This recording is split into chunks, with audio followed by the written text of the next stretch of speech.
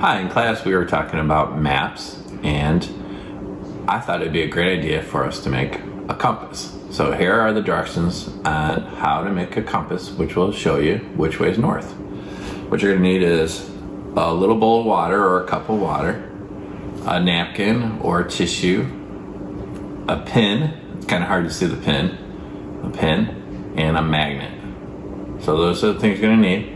You take your pin, take your magnet, and you're gonna run your pin across your magnet 60 times. So you pick it up and you set it down 60 times. So we're gonna say that was 5, I wasn't counting, but 6, 7, 8, 9, 10, 55, 56, 57, 58, 59, 60. And set it away from the magnet. Take a piece of tissue,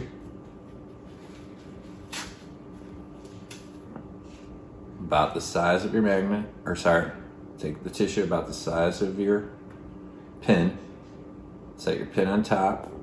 You're gonna set that gently on top of your water, and hopefully the pin will start spinning towards magnetic north.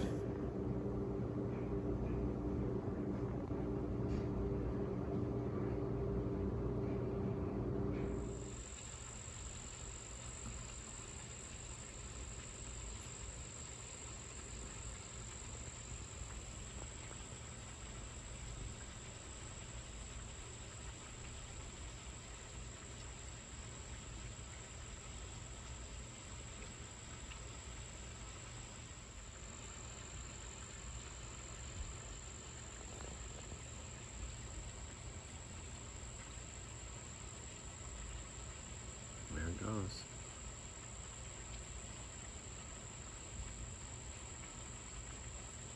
Wasn't that cool? Mm-hmm. All right. So this is magnetic north. So the needle's pointing towards magnetic north, and then there's geologic north. And there's a difference between geologic north, which is true north, and magnetic north. And the difference, they'll call that magnetic declination. Okay? Thanks for watching.